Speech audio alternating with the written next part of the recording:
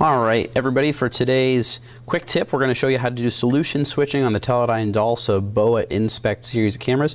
Our first solution we have solution 0 is a barcode reading solution, and what I can do here is I'm actually going to use a digital input to switch from solution 0 to solution 1, and that's going to be general input 1, so you can actually watch that input switch back and forth when I connect the green wire to voltage.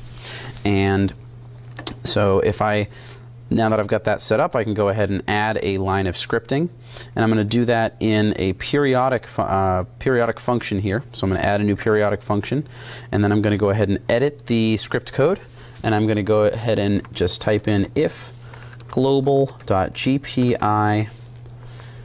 put in brackets the number equals 1, solution equals 1, and if. And so what that's going to do is when we see the input turn on, we're going to switch over to solution 1 from solution 0. I'm going to say OK and go ahead and save that solution as the barcode solution. So save that. Now I'm going to tell it to stop, and then I'm going to go ahead and select our caliper solution, load that, and stop that as well. And then we're going to head over to control on this side, add another separate scripting. We're going to add another periodic function here, and instead we're going to say if global.gpi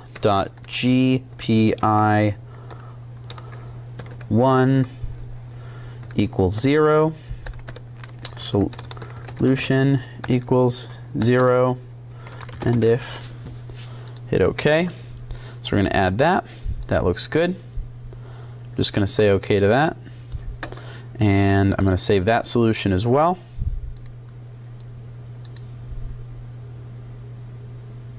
So we save that guy down, and I'm going to go ahead and pull up our barcode solution again. I'm going to load that. We're already switching over to the caliper solution, but if I switch the status of our input, we're going to go over to the barcode solution instead, switch back and forth, and you can see now that we've got solution switching enabled.